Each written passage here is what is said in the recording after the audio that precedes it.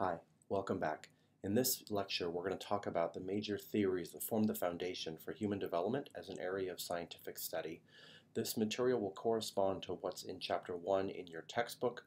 That Chapter 1 link is also found in Unit 1 on Blackboard. So human development really has formed as an area of study pretty recently. So in the last 50 years or so, really human development has come out as an area of scientific study. And it really has taken information from a huge variety of areas, including psychology, biology, philosophy, and many other areas of research. So let's go ahead and get started. In all of our lectures, what you're going to find is that the first slide that I cover will talk about the major learning outcomes I have for you in this lecture. Today, these will include describing the fundamental issues of human development, creating a model that helps to describe the stages of human development, and lastly, reviewing the major theories and research methods that are relevant for human development. Let's go ahead and get started by talking about the fundamental issues that are critical for people that study human development. Human development really consists of three major areas that define it. First, people that study human development examine how and why people change over time. They want to know how is it that someone goes from being an infant who's barely able to talk or feed themselves, that can't move at all, to a fully functioning adult. We also want to know how and why people are both unique and similar.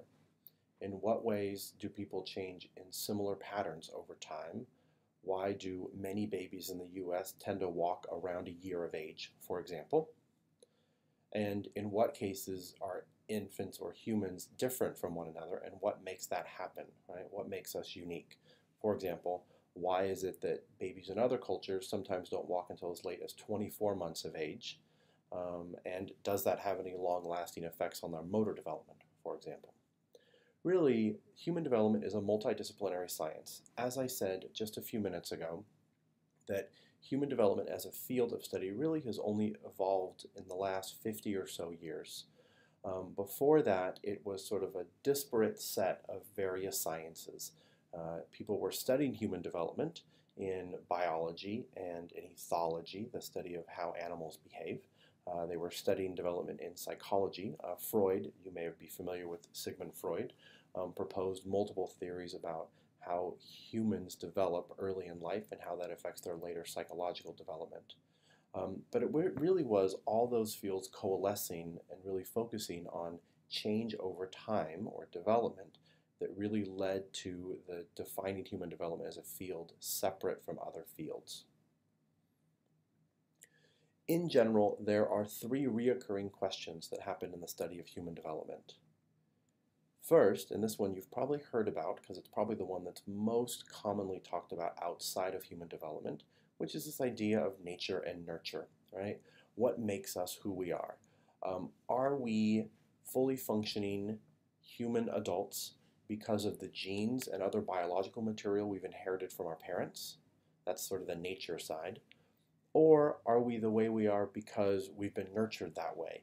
The environment, both chemicals we've been exposed to, early experiences we had, how much encouragement we got from parents, to radiation you were exposed to as an adult, any number of environmental factors, right?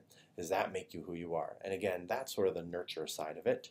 So we will talk about throughout this course the combination of how really it's both of those things that's important. It both starts with the biological foundations like genes, but it also includes, right, those genes interact with the environment you're exposed to, right? A great example of this is how genes for skin color interact with your exposure to UV light, right, a nurture, an environmental factor, to give you your current skin complexion, okay? The second major reoccurring question is whether change happens gradually, right? Is it sort of slowly building, or is it what psychologists think of as discontinuous? Does it happen all of a sudden? Okay, this is often thought of as the continuity and discontinuity question. It used to be early on in human development, early on in studies of human development, that we thought that a lot of these changes happened sort of all at once, that for your brain to advance to the next psychological stage, you had to have a brain that was mature, but you also had to have a set of experiences that allowed that to happen. And I have a good example of this.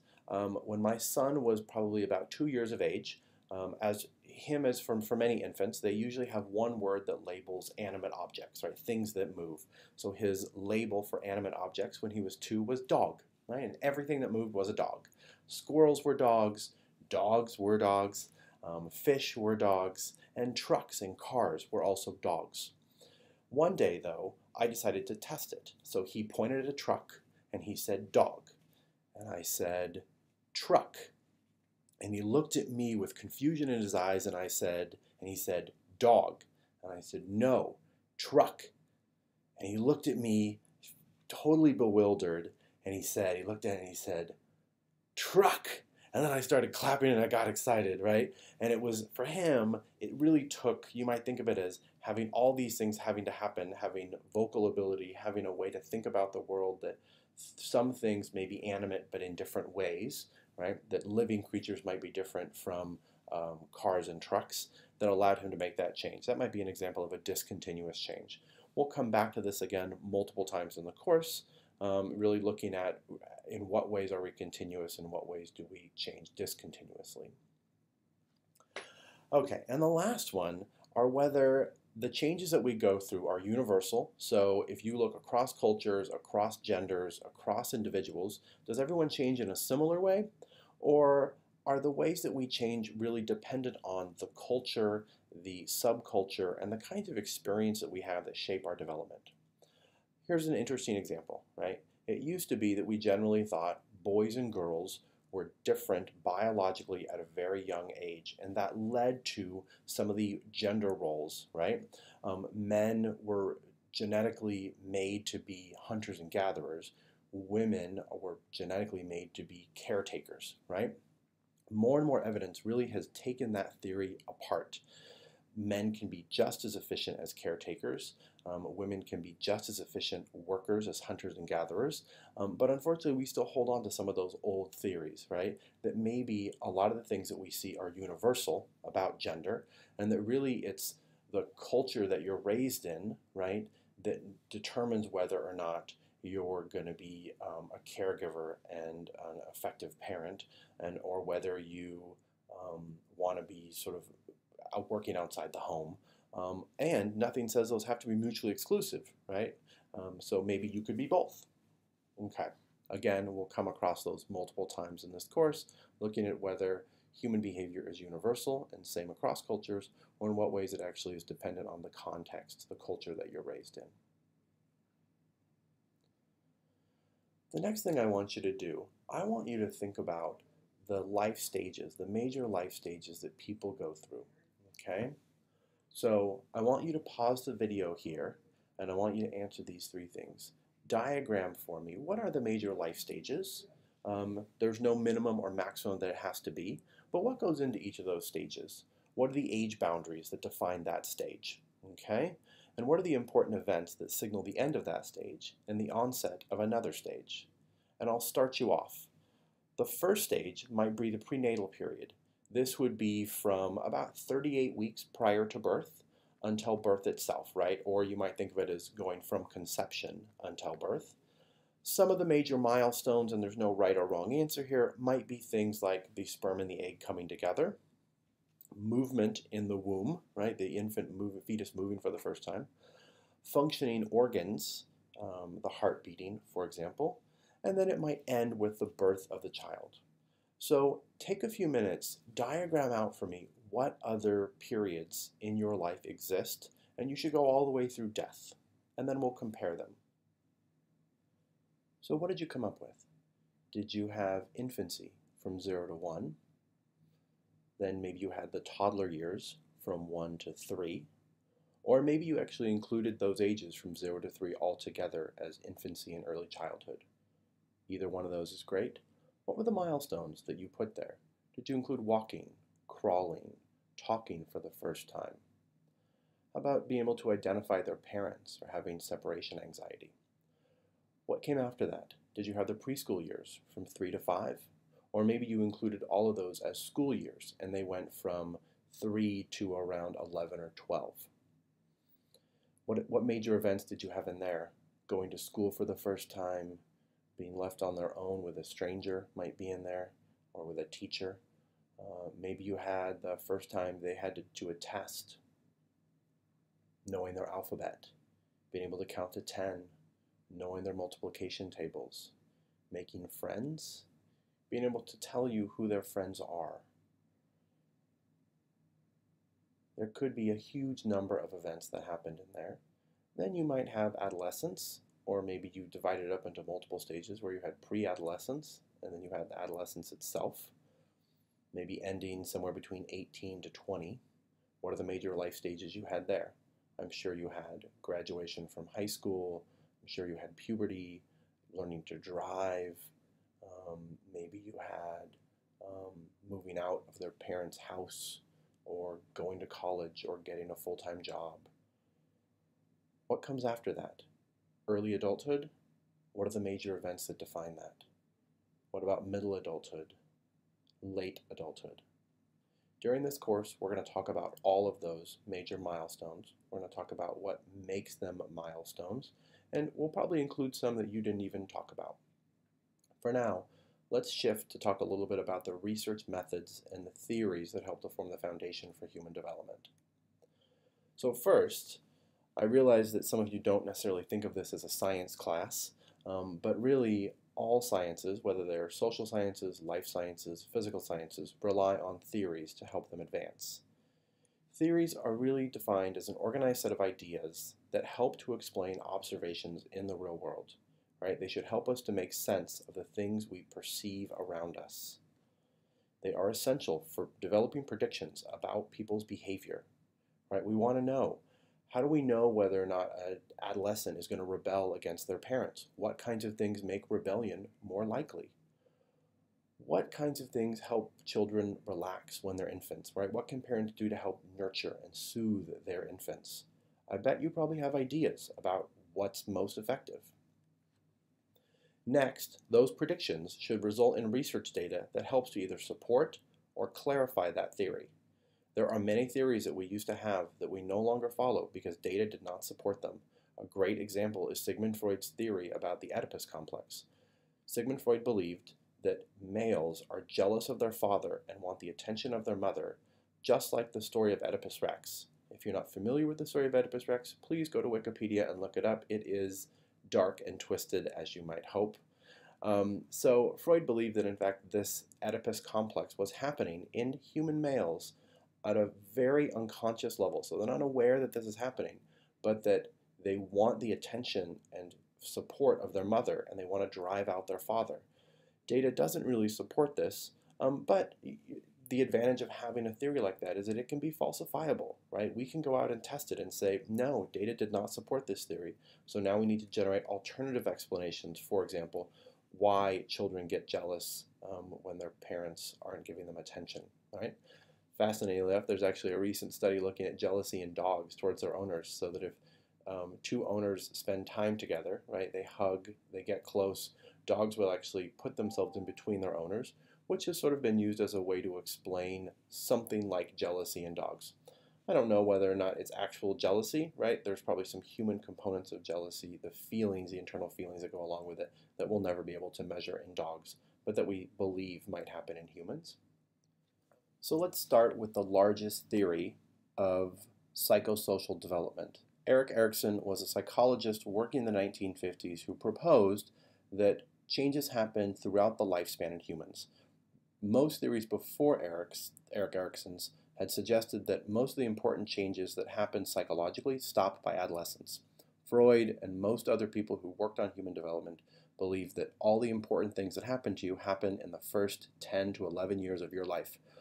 More and more with work by Erikson and others, we recognize that there are important changes that happen throughout your lifespan, which has really been a huge change in the field and really drove human development to become a field of its own. Erikson proposed these 8 stages. I'll let you read more about them in the book, and we will actually hit them in multiple chapters throughout the course. This should be your general framework for how you think about a lot of the things that we talk about when it comes to psychosocial development, so psychological and social development in kids. From birth to 1 year of age, Erikson believed that first infants determine whether or not they can trust their parents. When they cry, are their parents going to come and get them? Otherwise, they become fearful and mistrustful, and they worry that their parents are always going to leave them. Erikson's theory has been supported by data that shows that parents who let their children cry it out actually become anxious in adult relationships. They're scared their partner's going to leave them. They're worried that their partner doesn't love them. More and more data, actually, starting in the 1960s, has shown that parents who are nurturing and supportive and pick up their children when they cry get infants who are more well-adjusted as adults.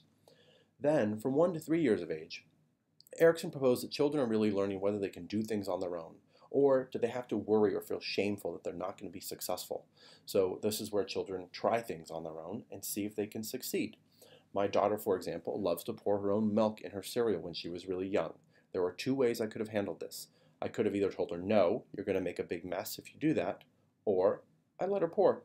And if she makes a mess, I just ask her to clean it up, right? Because learning to pour both requires some psychomotor coordination, some muscle control, but it also is a psychological task, right? She's learning to say, can I try this? And if I fail, can I try again? Okay? From 3 to 6 years, this is where children learn to do things on their own. Can they take initiative? Can they come up with goals that they set for themselves? Can they be independent from their parents? Then at 6 years of age, it's whether or not they can work on tasks and be a gainful member of society. That's the industry stage from 6 years till adolescence, right? This is where kids start working a lot on homework. They start to participate more with others, or are they not as good as others, right? So lots of self-esteem issues start to develop at this age, according to Erikson. In adolescence is the search for identity. Who am I? What do I want from my life? What are my goals? What's my place in this world? Versus identity confusion, right? Not knowing what you want to do, being stuck, or an identity moratorium, as we'll talk about later. In young adulthood, it's the search for intimacy in personal relationships. In middle adulthood, it's whether or not you've generated something that's lasting in the world. Do you had a lasting impact with your family or at your job or in other parts of your community that you participate in? In late life is the idea to bring everything together. Have you wrapped up your life? This ego integrity stage is, can you make sense of all the things you've done in your life? Are there any regrets you have? And if you have regrets, how do you go about fixing those regrets? Or are you sad and despairing because you don't really see anything that came out of your life? Again, we'll talk about all these stages in more detail in the next 17 weeks. Another theory that some of you who've taken Psych 1 have probably heard about is operant conditioning. This forms part of what we call learning theory. Operant conditioning suggests that the consequences that determine your behavior will cause that behavior to be repeated or not. So, if I reinforce your behavior, right, if I give you hugs or praise or candy whenever you do something that I want, then that's going to increase that behavior. So every time my daughter cleans her room, she gets a star, she gets some allowance, and she gets lots of cheering. That hopefully will help her to learn to clean her room even after she moves out without needing me to come and give her money or cheers or gold stars. Think about whether you still clean your room. But there's also punishment, right? Punishment should, according to the theory, be used to decrease a behavior. So when my children misbehave, I duct tape them to the wall. That'll teach them. No, I don't actually. Please don't report me. This is not my child. This is just a picture from the internet. But B.F. Skinner and others who worked on learning theory actually did not like the idea of punishment because it never teaches a child what they should be doing. All it does is teach them what they shouldn't be doing. In fact, they would always encourage reinforcement, right? Because then that rewards the behaviors that you want without some of the detrimental effects of punishment, as we'll talk about later in the course. There's also social learning theory where people learn by watching others, right? It doesn't have to be that you actually get some consequence, either a reward or a punishment to end a behavior or to increase a behavior. You can just learn by watching your siblings, right? As some of you probably did. You learned what to do or maybe what not to do, or maybe you learned at least how not to get caught by watching your siblings. Social learning is more likely when you are observing someone that you hold in high esteem, someone who's smart, someone who's popular, someone who's talented. For those of you that have older siblings, maybe for a time at least you looked up to them. I know that my daughter looks up to her brother, even though they don't always get along. She really does hold him in high esteem and often tries to mimic a lot of the things that he does. Another theory is cognitive developmental theory. In cognitive developmental theory, these really stress the development of thought processes in children. Previous theories like learning theory before the 1950s and 60s really had focused on observable behaviors rather than on thought processes, because most psychologists were not, many psychologists at least, were not interested in measuring thought processes because they didn't think they could be easily measured. So they wanted to focus on observable behaviors, right? What you're actually doing. Are you actually doing your homework rather than are you thinking about your homework, right?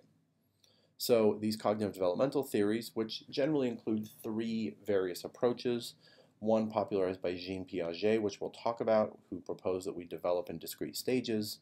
Another one founded by Lev Vygotsky, which says that the societal expectations of what you should know really shape your development. So society really teaches you how to be and what you're supposed to learn.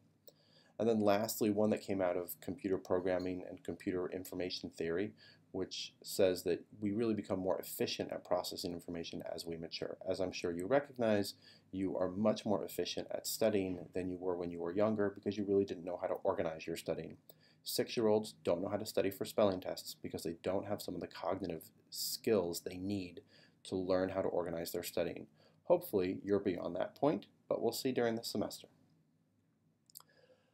The last theory we're going to talk about is Bronfenbrenner's ecological approach. He proposed in a book in 1979 that all of how we develop really is impacted in a larger system, and these systems are embedded in other systems. There are, in the most current version of the theory, there are actually 5 levels, but we're only going to look at the more common 4 levels that most people talk about. Okay? The microsystem is your immediate environment that impacts you. It's your family, your friends, the people you see on a daily basis or on a frequent basis that shape how you think about the world, your friendships, and how you generally function. But outside of that is a mesosystem. The mesosystem are the interactions that may not directly affect you, but maybe they have an indirect effect. So these could be things like how your parents interact with one another, right? Whether they get along or not, may impact how you do and how you look at modeling of your own relationships as an adult. Okay? Then there are exosystems. These are some of the indirect effects. Maybe whether or not your parents get in trouble at work causes them to have a bad day, which then they take out on you. That would be an exosystem, right? So your parents' work environment is indirectly affecting your own personal environment. But it could also be things like politics, media, any number of other sources that sort of have trickle-down effects on your own functioning. And then lastly, who you are is also a product of all the culture and subcultures you've been raised in. My children are often encouraged to try to break gender roles as frequent as possible because I want them to live in a world where they see androgynous behavior, that you can be or act however you want to be without having to be forced into some gender role that is not of your making, right? My daughter doesn't have to wear pink if she doesn't want to. My son can go to a Halloween costume in a dress if he wants to. Those should all be acceptable in my world, right? But that's not always the case, right? Your culture really shapes how you see the world and what you see as acceptable gender roles. Those would be macro systems. So the last part of this lecture is going to be on research design. There are a few things we're going to talk about. I know that for some of you this is probably a new area, so we'll spend a little bit of time talking about this. Let's start by talking about non-experimental, or what are sometimes called correlational studies. Non-experimental or correlational studies measure how 2 variables relate to one another. Knowing how these studies happen will be important for you being able to read scientific findings that you find in newspaper articles and other sources and trying to make sense of them. There are 2 kinds of correlations that you might find in non-experimental studies. There are positive correlations. These happen when 2 variables change in the same direction. So for example, we know that your score on an SAT test, maybe you took an SAT test, is positively correlated, right? As your SAT score goes up, it's positively correlated with your GPA, right? So people that tend to get higher SAT scores also tend to have higher GPAs. But there's also a negative correlation. So negative correlations happen when variables change in opposite directions. For example, the more you drink the night before an exam, the lower your exam score, right? That might be a hypothetical negative correlation. The more alcohol you consume, the lower your exam score. They're going in opposite directions. In general, we measure correlations by using a correlation coefficient, sometimes labeled with a lowercase r. These correlation coefficients can range from 0. If it's 0, that means there's no correlation at all. The two variables do not change in any noticeable direction. But they can range all the way up to 1.0. So a 1.0 would say that those scores are more strongly predictive. So the higher the magnitude, the closer to 1, that shows you how much the scores on one variable predict the other variable's scores. Another example you might think of is the effect of hours of sunlight or amount of sunlight on your mood, right? So that might be a correlation that you think exists. Let's do another one though, because correlational studies are very commonly reported in newspapers, but there's a problem with correlational studies, and I'm going to illustrate it with an example. This is from Tyler Vigen's website and book looking at correlations. The problem with correlations is that just because you see that two variables are related does not mean that those two variables, that one causes a change in the other. Here's one example. This is the amount of U.S. spending on science, space, and technology going from 1999 here all the way through 2009. Okay, so U.S. spending going from $15 billion up to $30 billion on science, space, and technology. And then these are the number of suicides by hanging, strangulation, and suffocation, also between 1999 to 2009. What you can see here is that these variables are tightly connected, right? The more we spend on science and education, science, space, and technology, the more suicides. The correlation, actually the R, is 0.99. That's as close to 1, almost as close to 1 as you could get. This doesn't mean, though, that we should stop spending money on science, space, and technology because it's causing more people to commit suicide, right? That would be a ridiculous correlation. As is the correlation between diet soda and heart attack risk, right? You might imagine, oh, diet beverages, they have chemicals in them that cause heart attacks. Except for there's an equally plausible alternative explanation. And I want you to always be thinking of alternative explanations. So think about it for a second. Why would someone who consumes high amounts of diet sodas have a higher heart attack risk? Because maybe they're not just consuming high amounts of soda. They're probably consuming other things, foods that are high in fat. Maybe they're not getting much exercise. There are any number of other explanations. If we really want to know whether or not there's a causal relationship, whether one variable causes a change in the other, then we need to use what's called an experimental study. In an experimental study, these are actually trying to measure the causal variable and see if that causal variable has an effect on another variable. The two kinds of variables that we see in experimental studies are independent variables, sometimes abbreviated IV. The independent variable is the causal variable that is manipulated by the researcher. We think the independent variable causes a change in the dependent variable, sometimes abbreviated DV. So the dependent variable is thought to change based on changes in the independent variable. And the researcher in an experimental study should try to control all other extraneous variables. So, earlier I mentioned the link between sunlight levels and mood. If I believe that the amount of sunlight has a causal effect, it actually changes your mood, then I would need to control other things. I need to control things like time of year. I need to control whether or not you had a bad day or got a bad grade. I need to control whether or not you had a good day, right? I need to take a group of people, I need to lock them in a lab somewhere, I need to have a skylight that gives them a standard amount of sunlight, and then I need to put them in a boring, standardized environment so that other things don't affect their mood. I need to vary sunlight levels using a sun lamp or natural sunlight, and then I need to see if that actually does have a measurable effect on their mood. But the problem is, it might be a placebo effect, right? Because you notice when there's more sunlight. So maybe you've just convinced yourself that there is some effect that actually is all in your head. Placebo effects have very powerful impacts on human behavior. The effects of placebos on pain control are as powerful as morphine. So we can convince people that they're getting pain relief when in fact they're getting nothing but a sugar tablet, and it will replace morphine. They think they're getting morphine, but in fact they're getting nothing at all. This is how powerful some of those placebo effects can be. So be cautious about assuming causal relationships between variables without some sort of experimental study. Another kind of study that you'll see in lifespan development are cross-sectional studies, right? If we're going to measure development, we want to know whether or not people change over time.